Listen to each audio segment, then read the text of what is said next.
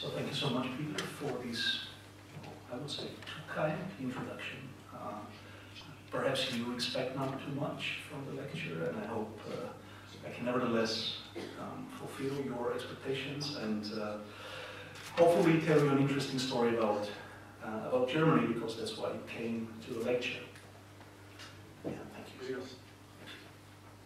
Yeah, we changed the masks. So, the title of the presentation is The Past and the Present. I will more talk about the past and the present, and I hope that in the Q&A we will have the specific opportunity to address the aspects of today's Germany which you are most interested in. Of course, today's Germany is a complicated question, so my primary task of the lecture is actually to show you how we got to today, what kind of components from history made it into today's Germany and the German economic model today.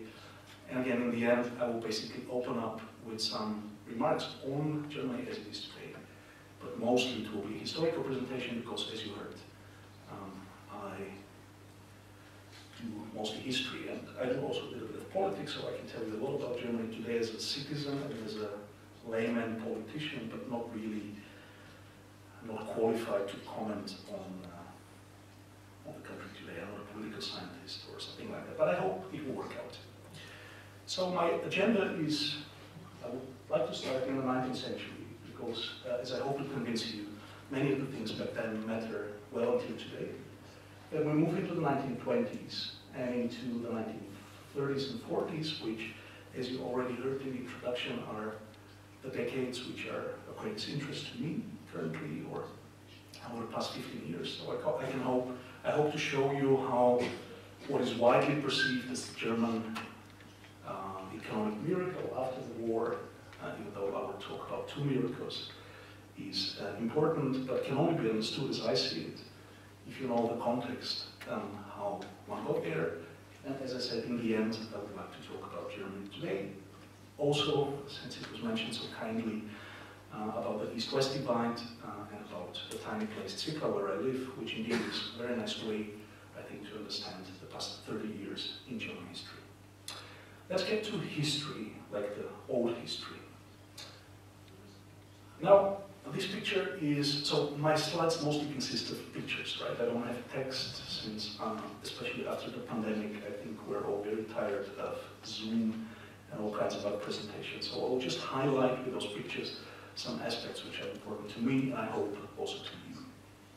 This picture here is, of course, not about economics. You probably know the picture by Caspar Friedrich. By that, I want you to say that so many other things matter to economics than just economics, right? With the picture, I want to highlight German Romanticism, which might strike you as a little bit of an unusual beginning of an economics lecture, but I firmly believe that today's political system in Germany and today's attitude in Germany, both to the economy and to technology, can be only understood if one has a vague idea about Romanticism. So the early 19th century, after Kant was dead and while Hegel was still alive, was a time when Germans were struggling to understand what this 19th century would mean. And in a simple way I understand it, Romanticism basically means that nature is good, whereas commerce and technology is potentially bad. Right, so those two things which actually matter to me a lot today, meaning economics, what I teach, and the technology which enables us to have this lecture, are for the past 200 years something which, until today, when I talk to my students, is something viewed with skepticism.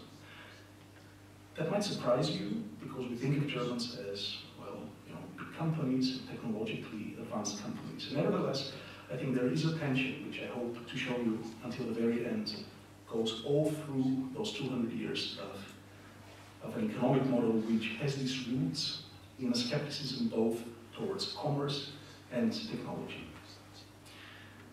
German liberalism is also a term which perhaps sounds strange to you, because of course we think of German history from the 1930s backwards, and somehow think there cannot be such a thing as German liberalism. But there was not just German liberalism in the sense of Kant or many Kantian schools in the 19th century. There was also German economics in the 19th century, which is worth mentioning. All of you know, or probably most of you, in this context, given that it's the 50th lecture on topics like that, might know Karl Menger, but you cannot understand Karl Menger and the Austrian school without understanding the German context of the time. 2 weeks ago, I was at a conference in Las Vegas, and we were talking about Menger, and my American friends were somewhat surprised to learn that actually Menger was not at all seen from the German context, the revolutionary. Instead, what he was doing was basically to synthesize what other German economists like Wilhelm Roscher had been doing for at least 50, 60 years at the time. So the Austrian school, which so many of us are interested in, actually came out of that liberal German economics, as I would say. So subjectivism, which is so important also in the book by Peter Bethke, is actually something much older than the Austrians. The notion that the value of this glass is only determined, or primarily determined, by the valuation of the subject, of the individual human being, is something which predates Menger by about 60 years, or yeah, roughly speaking, 6 decades. So I have some provocations, some slight provocations in the presentation, and that might be one, which is that even though we are here in the old Austrian Empire, the Austrian economists, well until the 1930s actually, saw themselves very much in the context of the German discourses, and that should be at least sometimes taken into account. Of course, we have this big debate in history, and I don't want to talk long about that, whether it's ideas or reality which determine how things develop. I'm personally somebody who studies history, economic thought. I'm not very well educated in economic history, but I think it's a tension which cannot be resolved. Of course, ideas shape reality, and reality shapes ideas, so the way we think. But mostly the presentation will be about ideas and how they reflected into reality. This picture I took from the website of Siemens. It is something from the 1860s. And so I would like to focus on Germany at the time, which was, in many senses, quite a specific country. A country which industrialized much later than England. And actually one can say, now that we are in Moravia, also actually later than Bohemia and parts of Moravia. So it actually came pretty late. And some parts of the country came really, really late. Marx did not play a big role in Germany until very late. But Marxism, of course, later became important.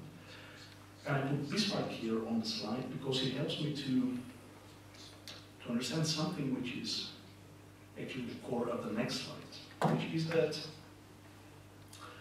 this country, which of course is, formed politically only very late, was not just a latecomer in industrialization and in its political consolidation, but also in the very strange dynamics of that country and of the economic order within that country.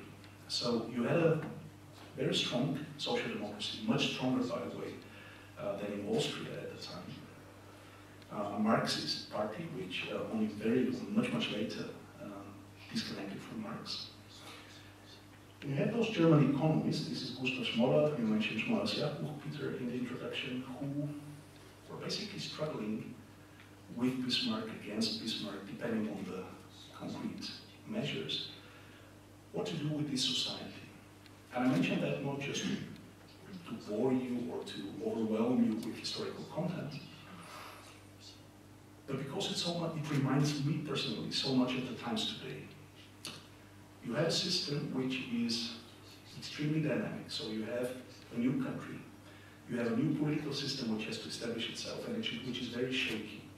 You have an economic order which is extremely dynamic. You have a legal order which is even more dynamic. So this is my central picture for the whole of the lecture. This here is modern society as it emerged in different countries at different points of the 19th century. In Germany, as I said, fairly late. So before, we had the pre-modern community, right? In German, that would be the Gemeinschaft. And the Scottish Enlightenment, but also those German economists in the 19th century, found out that next to the small communities, which we still have, we have the big society. And the big society differs from the community because those bubbles here, the economic order, which is the main topic of today's presentation, but also those other orders, the religion of science and the state of law, start living their own life, need the specialists like economists, lawyers to study them, but also are interdependent, which means that if the economy runs well, it can send out positive impulses and it can help a state like the German Empire in the late 19th century to consolidate. But later in the presentation you will see that it can of course also send out disastrous signals and can destroy the order of the state. So this modern society consisting of differentiated but interdependent orders is actually something which came up in the late 19th century in Germany as an idea of modern society, and which will be the main line throughout the whole presentation. So we cannot isolate economic thought. I very much like how you welcomed here friends of economic thought. We cannot limit economic thought to just thinking about economic order, but we have to think economic order in the context of all of those. Because it can send out impulses, or the other orders can send impulses to the economic order. So the interdependence of those boxes or systems, if you want to call them, or spheres, as Max Weber called them, is extremely important. This was the world until 1914, which was a world in which Germany was one of the fastest growing economies in the world. By the way, also one of the most free trading countries in the world. The United States at the time were way more protectionist than Germany.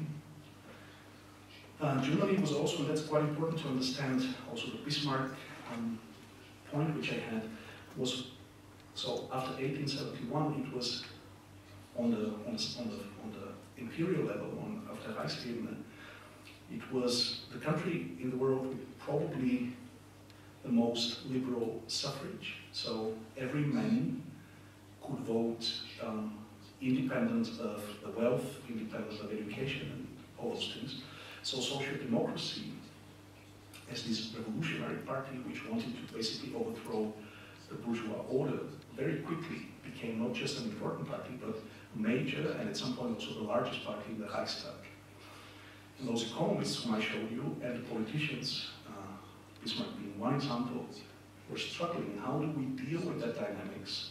How do we help this society struggle with all those orders and their constant evolutions and changes without the system exploding? And they succeeded, right? So the Social Democrats became at some point a party which contributed to this society as opposed to trying to bust it in a revolutionary way. But 1914 happened. And of course, I think this picture tells the whole story in just one graph, or in three graphs actually. You have here migrants, you have exports, and you have investment flows. And you see what happened, and in the past 10, 15 years, I think we are unfortunately reminded of the threat that we can go there. So basically, this so-called first wave of globalization, which was extremely important for Germany, but also, of course, for most other countries, Germany being one of the greatest profiteers, imploded. The French economist Frédéric Bastiat was hoping in the 19th century that when countries integrate, when they trade, when they exchange investments and even people, that they won't make war on each other. Unfortunately, as we also know today, integration is a necessary condition which perhaps lowers the likelihood of conflict, but it's not a sufficient condition to have a guarantee for peace. And yeah, so people, unfortunately, our predecessors 100 years ago just destroyed this first wave of globalization, which was, to the normal worker in Germany, a actually the greatest privilege and the greatest generator of growth you can imagine. So if you think of the worker which Marx describes in the first volume of the Capital, he described that person, compared that person to the worker in 1914, they have nothing in common. They have completely different wages, real wages. They have completely different access to all kinds of societal welfare. So, and many of that, not all of it, but a lot of it was related to Germany being so interconnected with the global economy, and then the global economy was destroyed. And by the way, this strive for autarky, which until today we have in our discussions, and today we connect that to China or currently to Russia, was of course very painfully felt at the time, because all of a sudden a country like Germany, which was extremely dependent on, for example, importing food, because it had specialized in industry and was importing from other countries, was cut off by the British, and you would feel how painful dependence is. One of the major points in my presentation until the last slide will be that dependence, mutual dependence on each other, is nevertheless the destiny of our world, those 200 years.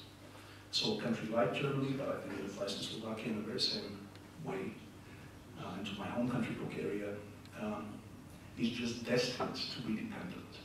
So the idea that we can get some form of autarky, of independence from other countries, is tempting, is attractive, is popular, and can be exploited by populists, but it just doesn't work.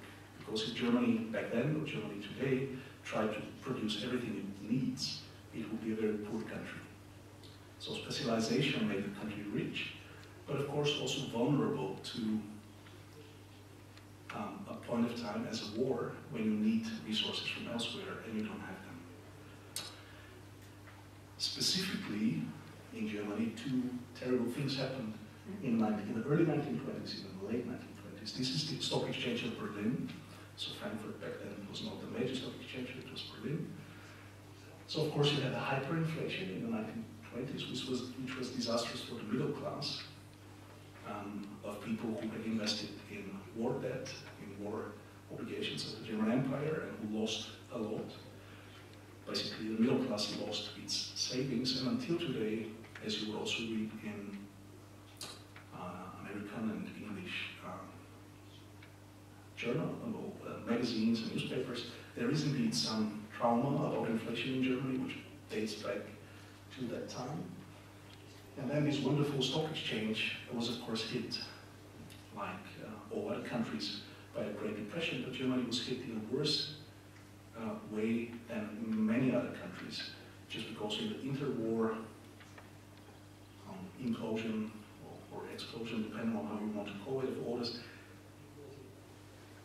the country was so dependent on American capital that when the American stock exchange and the capital market imploded, it had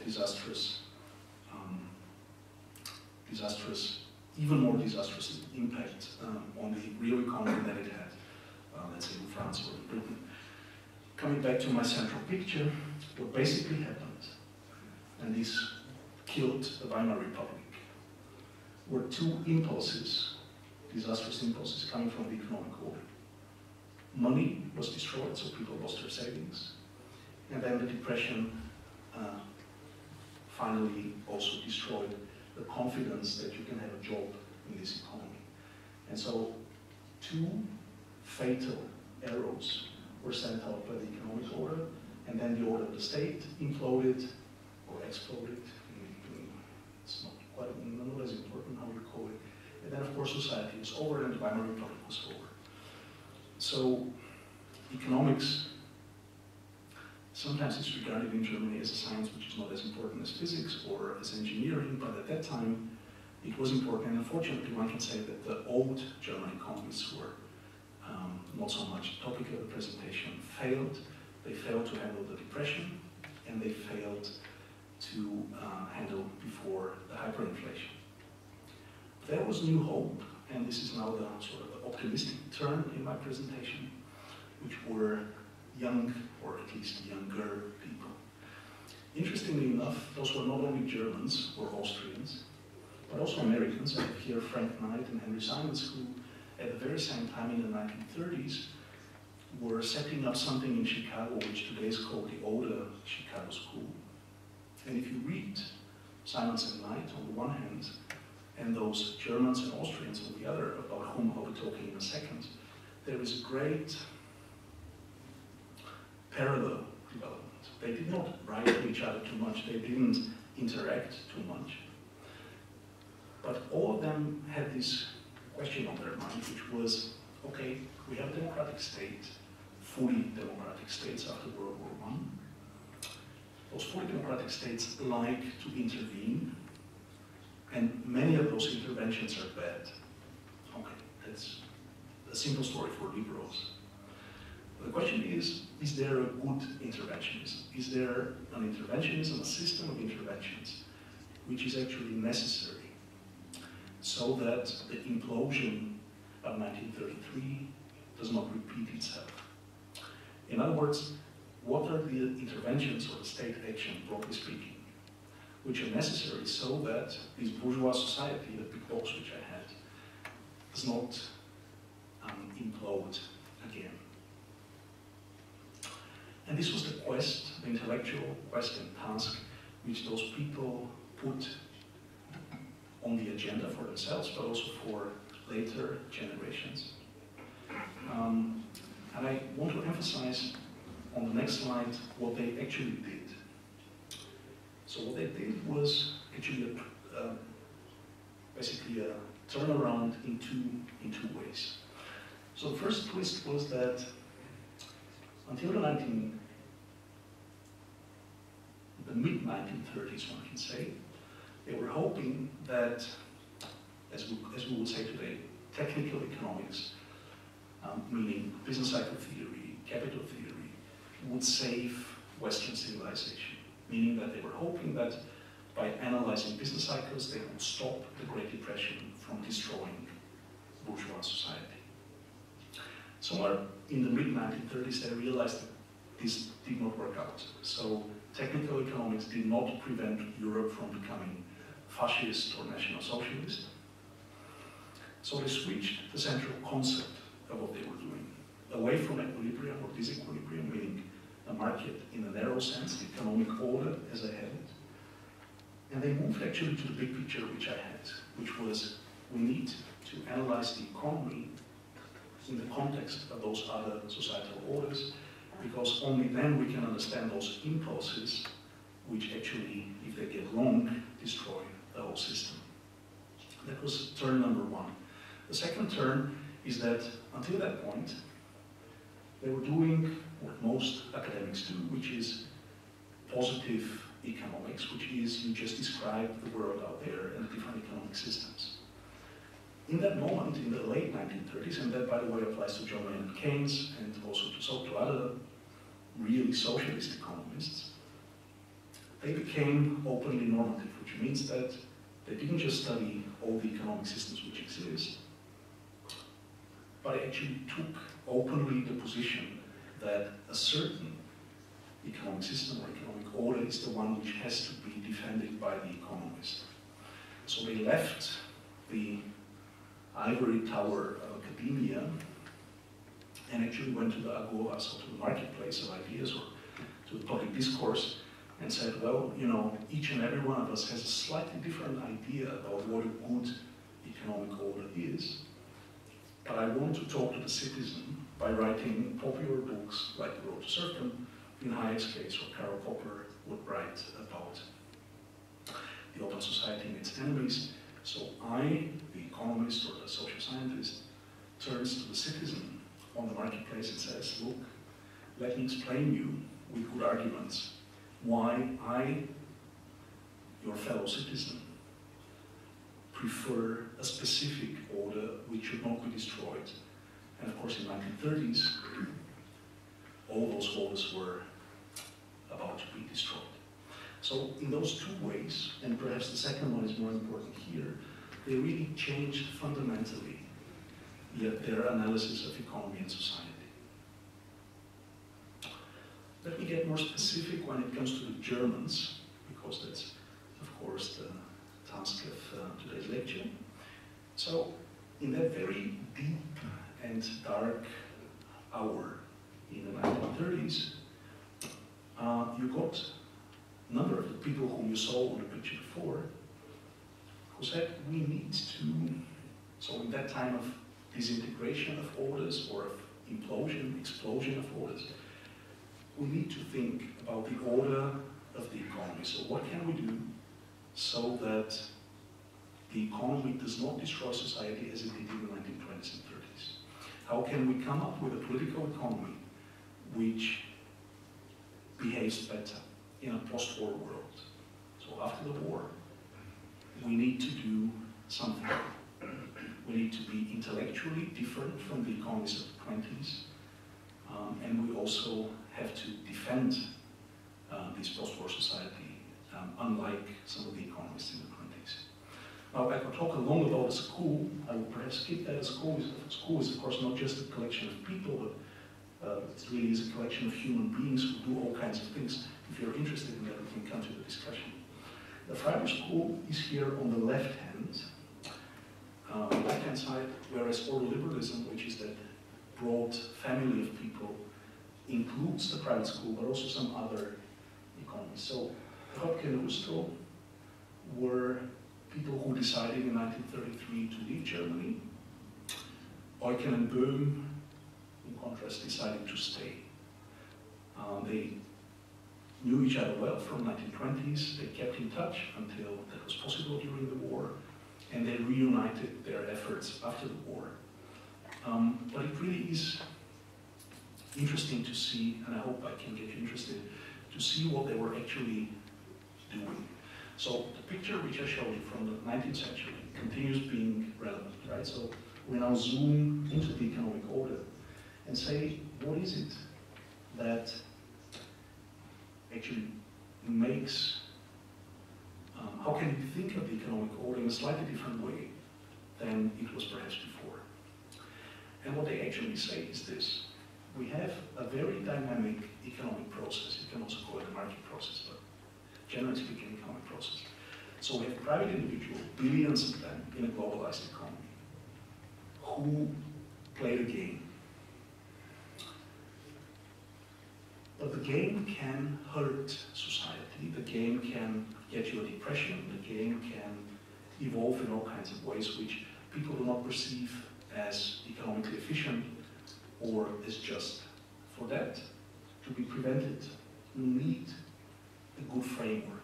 A framework of rules which, if the rules are smart, prevents the economic process from degenerating, from creating the kinds of trouble it was created in the 1920s and 30s.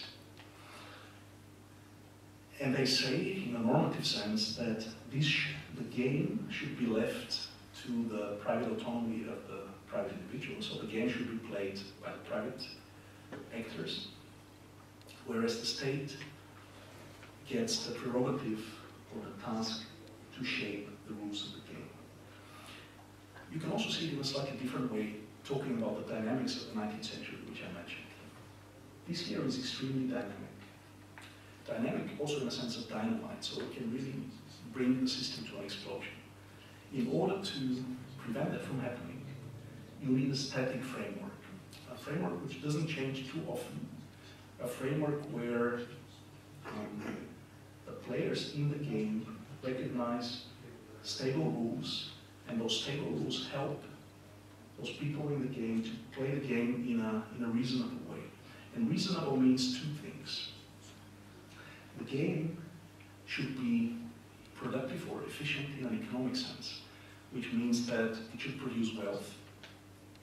But it's not enough, right? So the game should also be humane, right? Not human, but humane. In German it would be menschenwürdig, which means enabling a life in liberty and justice.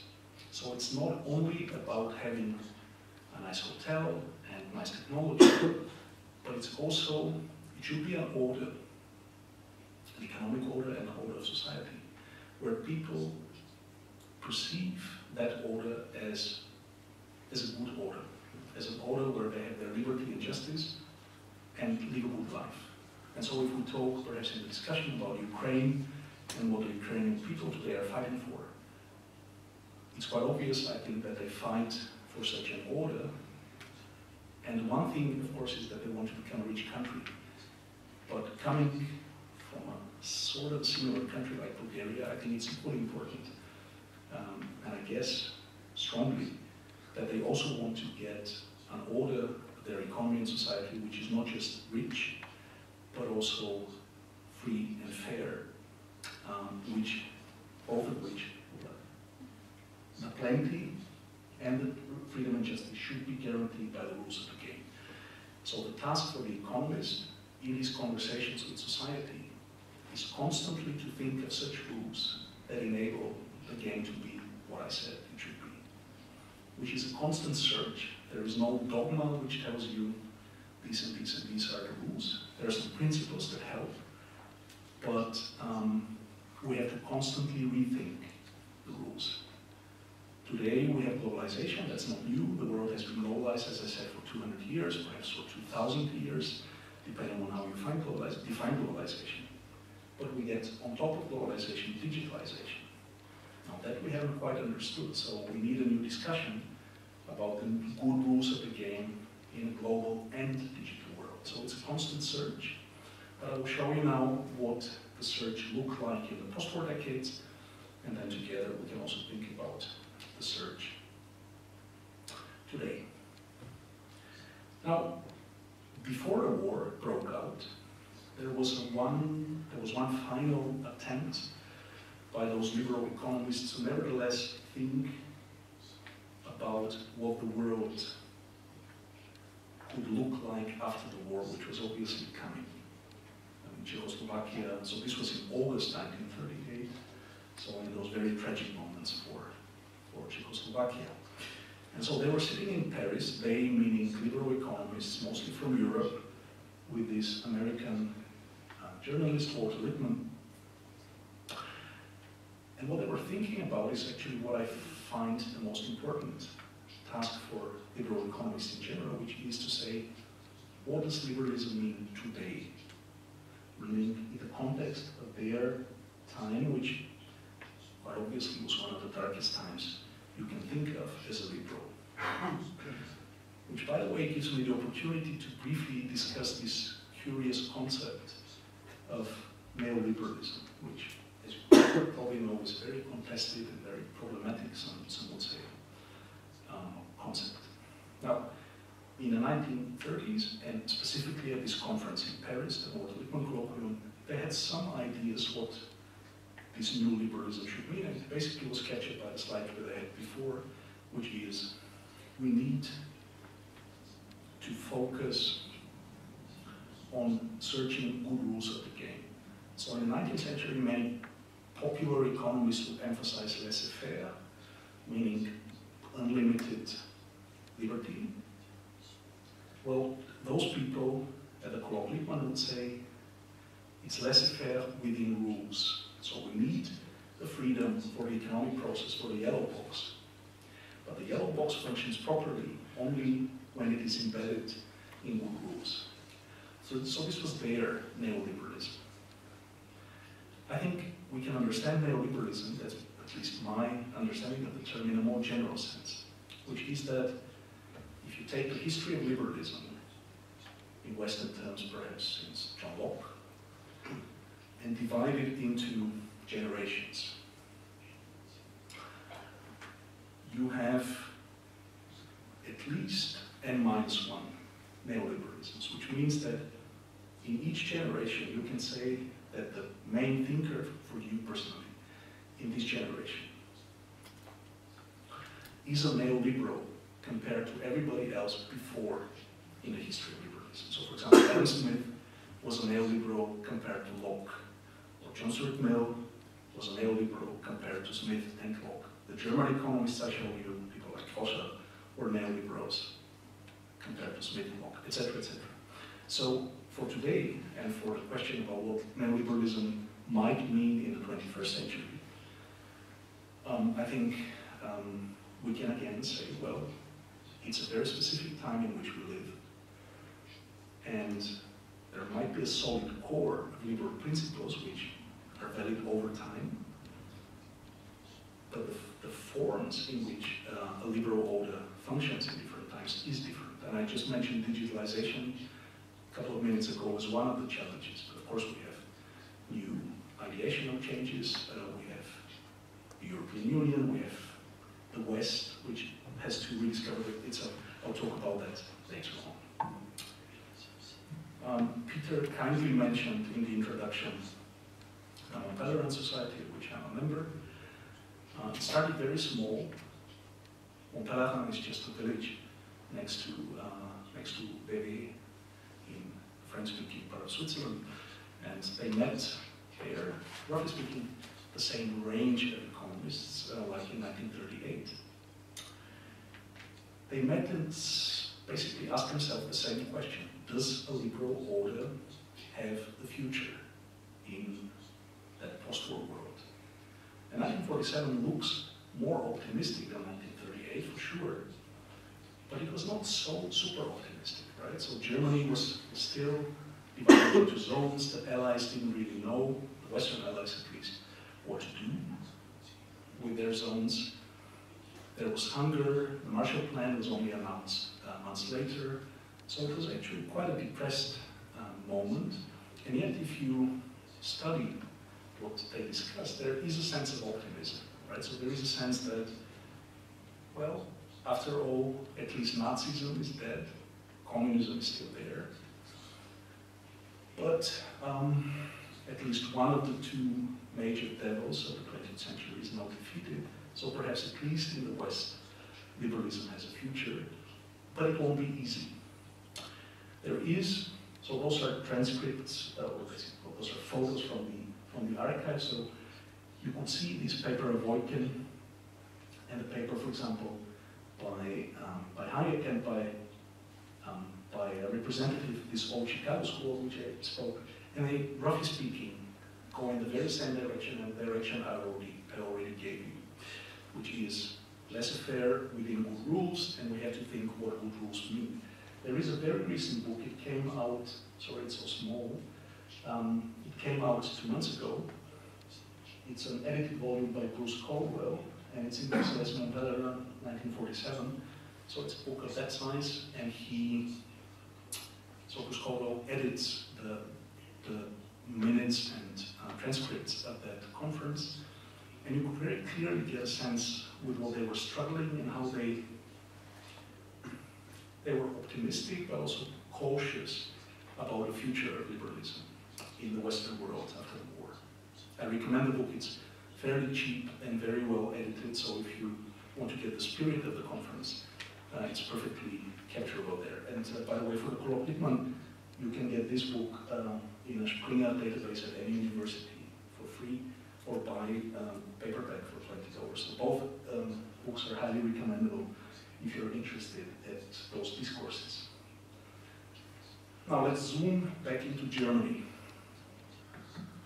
Germany was, in a paradoxical sense, lucky after the war to have the men on the picture. Ludwig Erhard was not a great economist. I think all Erhard scholars would agree with me. He was somebody who had actually studied business administration, so something very practical.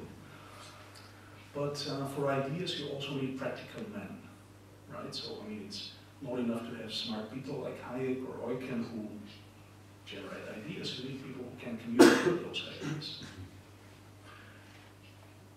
Erhard was also luckily discovered by the Americans as somebody who would administer first Bavaria and then the Western zones economically. And then in 1948, which is before the founding of the Federal Republic, he partially coordinated with the American allies, partially not so coordinated, would do two things. One thing was clear, and that was certainly coordinated with the Americans, which is you need a new currency, right? So the old Reichsmark was completely valueless because the Nazis had frozen prices in 1936, to prevent inflation, and then they had printed money to fund the war machine. So there was way too much money, and it was worth nothing. But a new currency would not suffice if the prices are still frozen. All of those economists who you saw believe in the dynamics of the economic process, of the beauty of the self-coordination in the economic process. If prices are frozen, as the Nazis had frozen them in 1936, a new currency will not change too much because the prices cannot show the new scarcities of this completely destroyed economy. And we don't quite know to what extent he discussed that with the Americans. There is this legendary scene with General Clay in Frankfurt, where the Americans were coordinating the United Western Zones. And so Clay would say, well, actually my advisors told me that you should not liberalize prices. And Erhard said, well, so did my advisors, but I did it nevertheless. Well, this can be a legend. We don't quite know whether that happens. Oral history is always a bit tricky and not quite precise. The point is, he did it, and he didn't just do it in 1948, but in the next 20 years, he would try to convince West German society that this was the right thing. So he was a political entrepreneur in the sense that he understood that actually society hates him for that, because people got very little from the new currency. If you had savings, those savings were gone. So basically everybody started very equal and very poor. And everything was extremely expensive in the beginning. So West German society started extremely poor. On top of that, and it's even more important, it was a profoundly anti-capitalist society. Remember the Romanticism?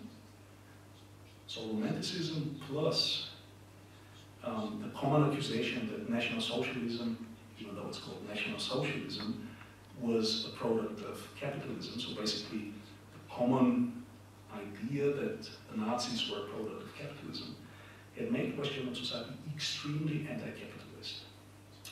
So the question was, how do you call that new economic model or order or system so that this anti-capitalist society can live with it? Remember, people should accept the rules of the game and see them as free and fair. But when people hate something, they wouldn't see it as free or liberating and fair. And here comes in the famous, perhaps infamous, concept of the social market economy, of which I will talk now. So we're now coming to, roughly speaking, the post-war decades and what happened in West Germany. I'll briefly speak about East Germany afterwards, but let's have a look at the Federal Republic in the basically in the 40 years of its existence, from 49 to 89.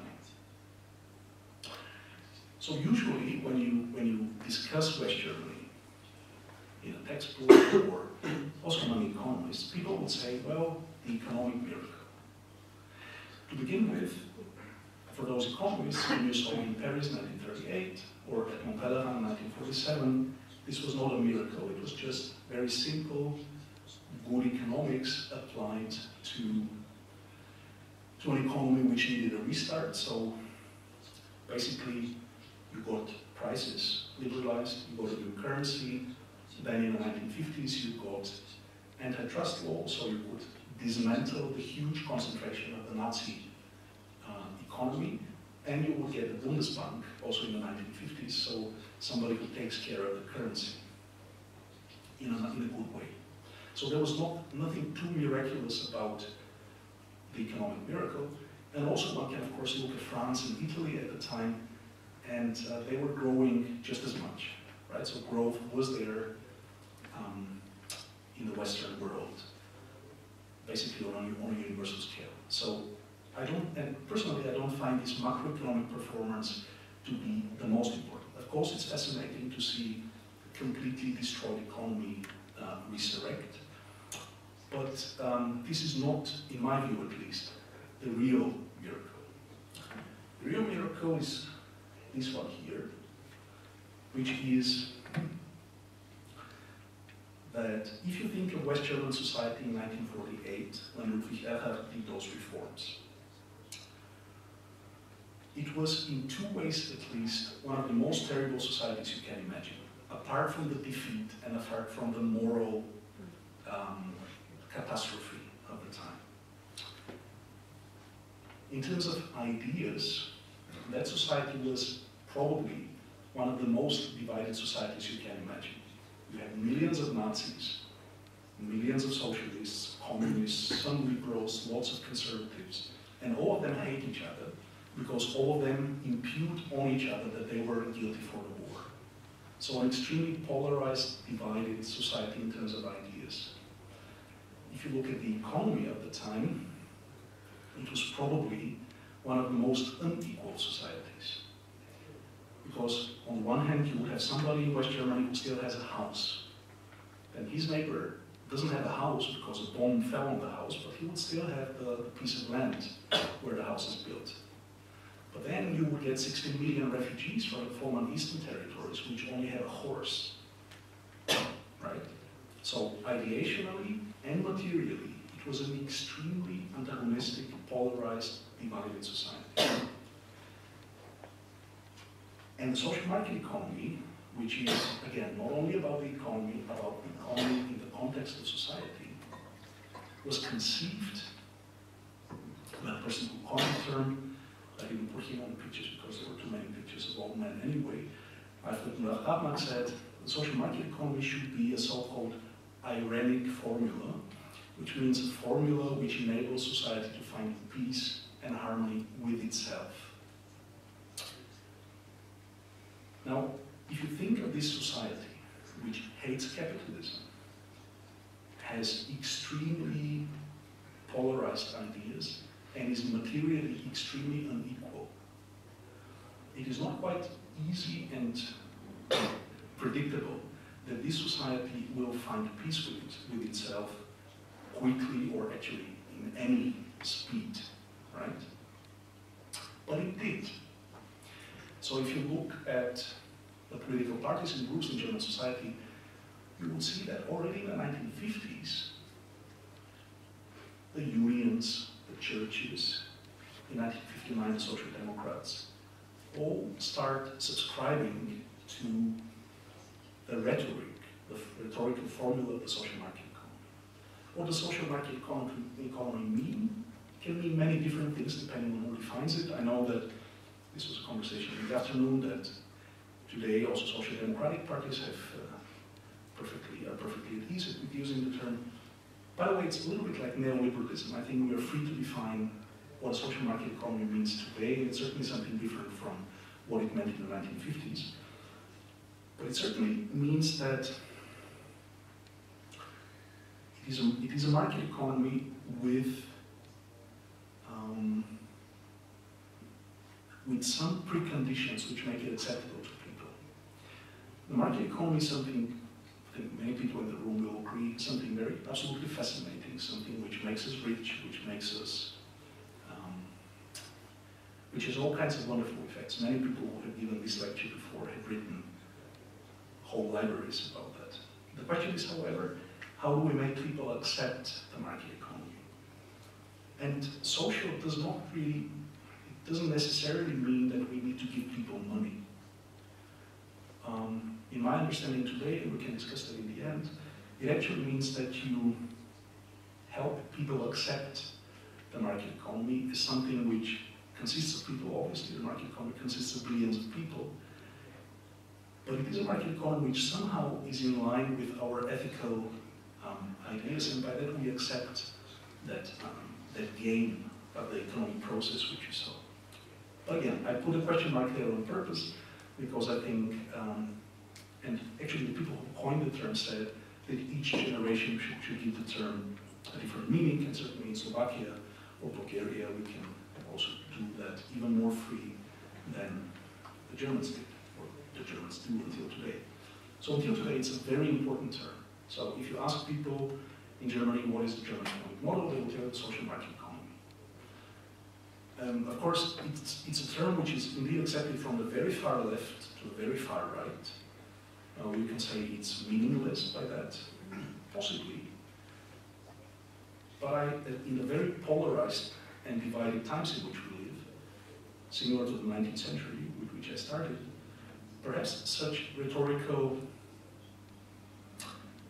brackets or connections which are shared by so many people have some value, even though those different groups understand the term in different ways. It's of course in the treaties of the European Union, so you find the term in the Lisbon Treaty.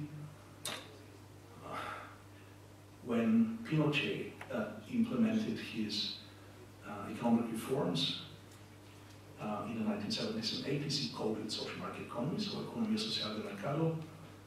Lukashenko, in his early years in Belarus, also called Belarus sociálne realizmy ekonomika. So by that you see that, of course, it cannot be something meaningful in the sense that all those people impute the same meaning into it, but it seems to be a sexy rhetorical formula, and in the West German case, it performed those two miracles, right? So society became rich, but society found peace within itself, and it found peace with capitalism, which, given the complicated historical heritage of the country, I find pretty fascinating. So if that is the merit and basically the performance, the achievement of the social market economy, it's not little. If you think of a country like Russia today, which has perhaps similar, has actually similar historical burdens and problems, we should also think in a time after Putin perhaps how this society finds its way to the West and to the market, and such rhetorical tools could help. Now, I was supposed to speak for about an hour. Now I'm speaking for 52 minutes, so it's perfectly well timed. I have one more slide, which will enable me to talk about Germany today. And then I would like to open the floor and to see what you are interested in historically, but of course, when it comes to Germany today. So, as I said, social market economy as a term and a concept is still very much alive. In the newspapers and in the public debate, you have constant discussion what it means. When I came to Germany 22 years ago, it was seen as something old. But then the country went through the financial crisis and through the next crisis in a somewhat successful manner.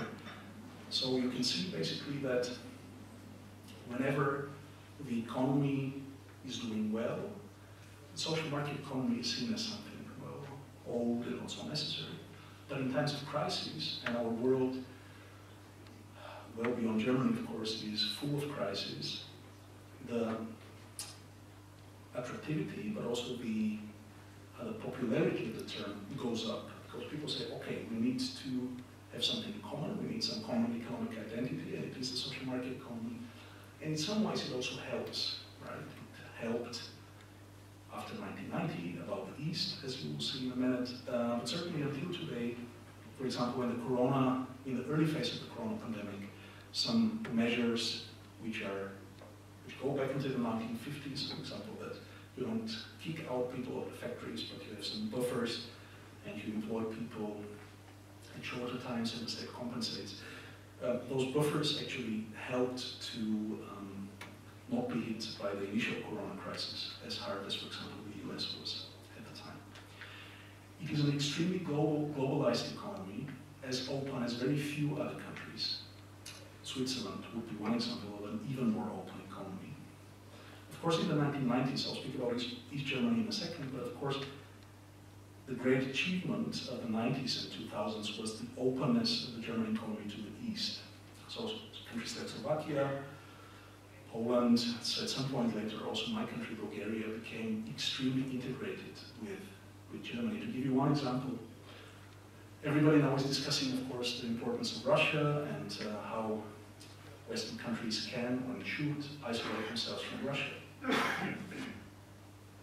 In the German case, if you look at German exports to Russia on the one hand, and then the German exports to Bulgaria and Romania, not hugely important countries, right? I have a Bulgarian passport, but my country is not important. They are roughly speaking the same. So Germany exports to Russia as much as it exports to Bulgaria and Romania, and imports. So by that you see the extreme level of integration with countries like Bulgaria and Romania who are even further away than Slovakia. So that's what happened in the 1990s and 2000s. Of course, as I spoke about 1914, globalization comes with dependence, and dependence is what we have to live with if we want to have our globalized planet and to have all the benefits of it. So, of course, the German economy is dependent on that openness to continue. And given the tensions with Russia, which I said, as I said, is not an important country economically, but of course with China, that openness is now a super hot issue. My last slide is this. I teach in CEQLS. I've lived in CEQLS for 10 years. Before I lived for 10 years in Hamburg. And ever since I came to CEQLS, I have to say, and I think it's appropriate in this audience, that I feel all the time that it's, so East Germany, where I live now, is between West Germany and Bulgaria. In some ways, it reminds me of West Germany, and in some other ways, it reminds me of Bulgaria, and I will tell you about both. So as Peter mentioned in the introduction, it's a really funny place, because until 1946, cars like Horch, Audi, and what belonged to that conglomerate with the 4 rings, which was something which was built in the early 1930s as a holding, basically, of 4 brands, was produced in CEQLS. I live very close to the factory. And 200 meters behind that factory, you would have this factory. Right, so it's a place in southern Saxony between Leipzig and the Czech border, obviously a very traditionally industrial place. And it's funny to see capitalism and socialism and their economic systems at that same place and to compare what happened.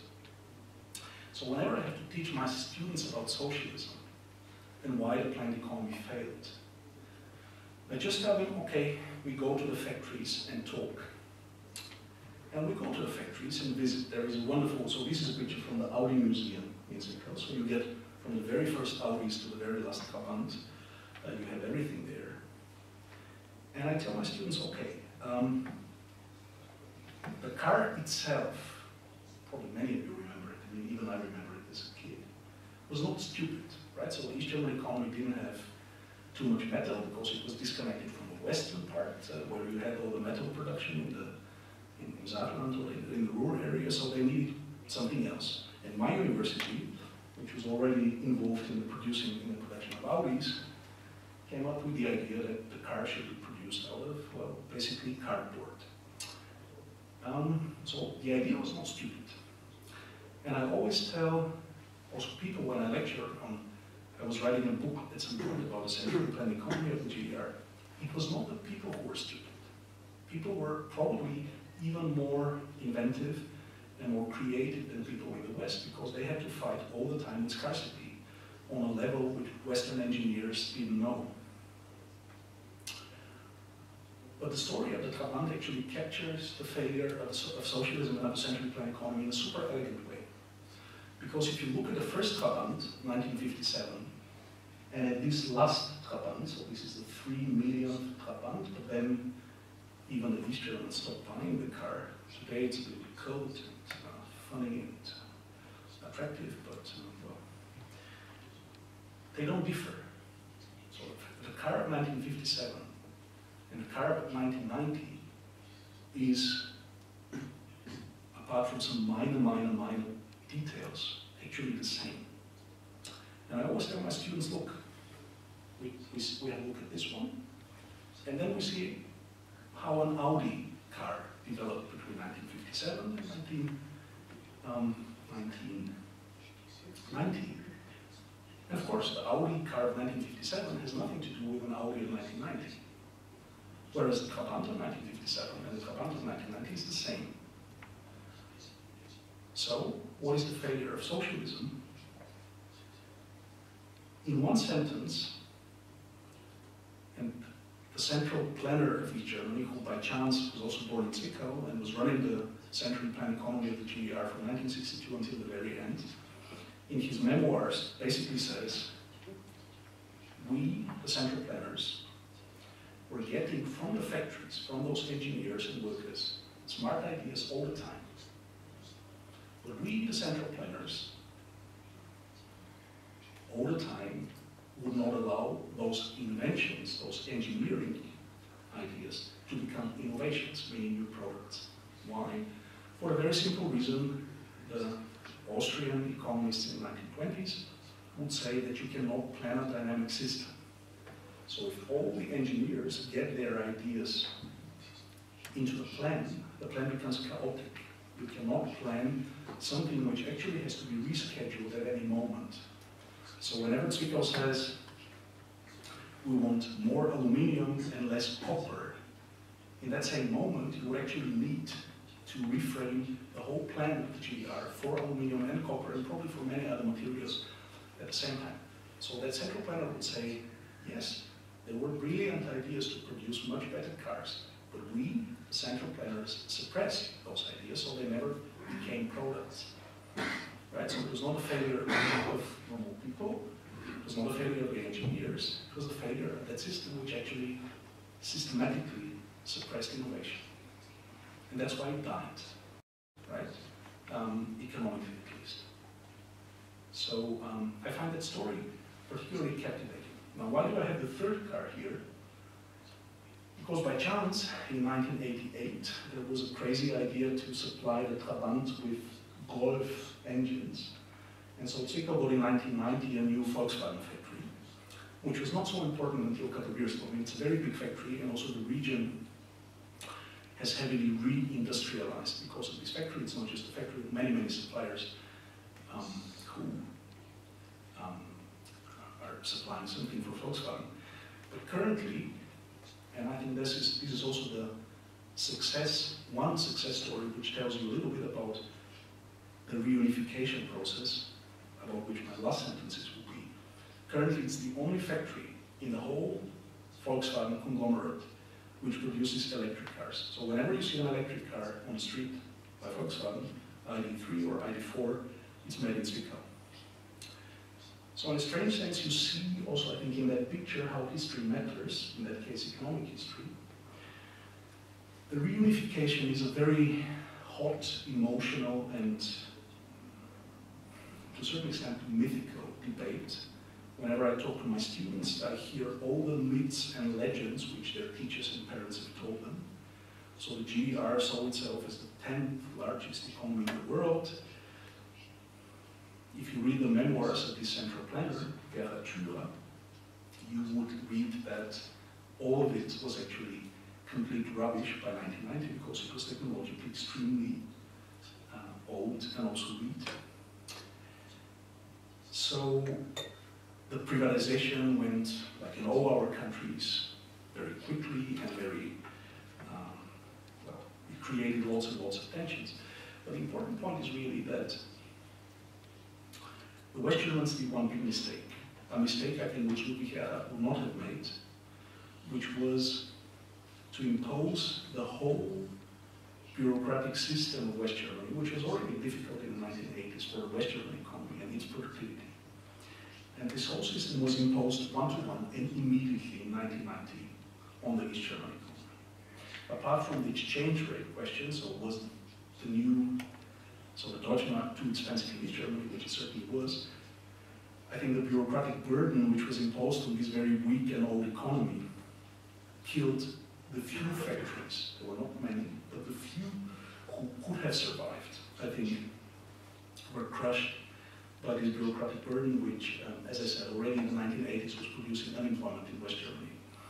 So there were smart people who would say, let's try to make East Germany a sort of a a lab, like a laboratory for experiments. So let's try to reform our West German model by trying out different regulatory regimes in East Germany, but it didn't happen.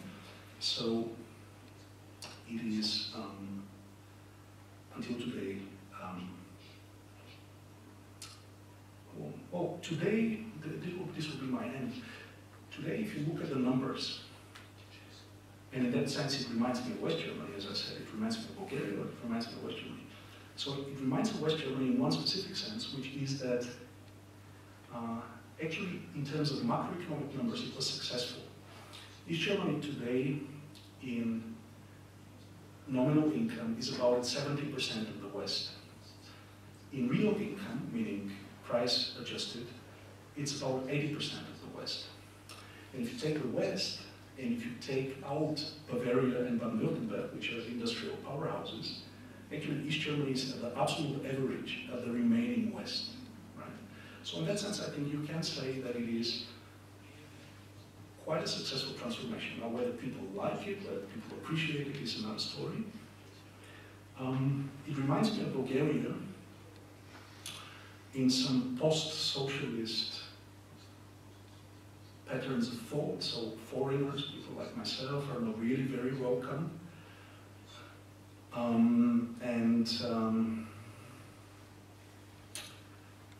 Pluralist society, meaning people with very different orientations and with very different ideas about a good life, are somehow seen skeptically. So you still feel socialism in the air, even though my students are all born in 2000 or 2005 or something like that. So it's a complicated legacy. I think it could have been done in a smarter way, the reunification. The bottom line, I think, is positive. I mean, economically, it has been pretty successful. There is now certain re-emigration of East Germans who live in the former western part and are moving back to Leipzig or to Dresden, to the major places. The main question and problem is how Berlin as a state and as a city develops, and whether it can become a dynamic hub which helps to push further the development of East Germany. But there are some these are my last sentences, there are some very recent investments which are pretty promising. Magdeburg, which is not the nicest city to live, now got a huge investment by Intel a couple of weeks ago. Tesla opened a couple of weeks ago this huge factory next to Berlin. So all this is happening in East Germany and not in the West. By that, I think one can see some signs of optimism and some reasons, I think, to be optimistic about the eastern part of the country. If, of course, the current war in Ukraine and all the challenges which we see in our world, independent of Germany, get resolved, but this probably will be part of the Q&A. So thank you so much, and I really hope that we can now have a good discussion with each other.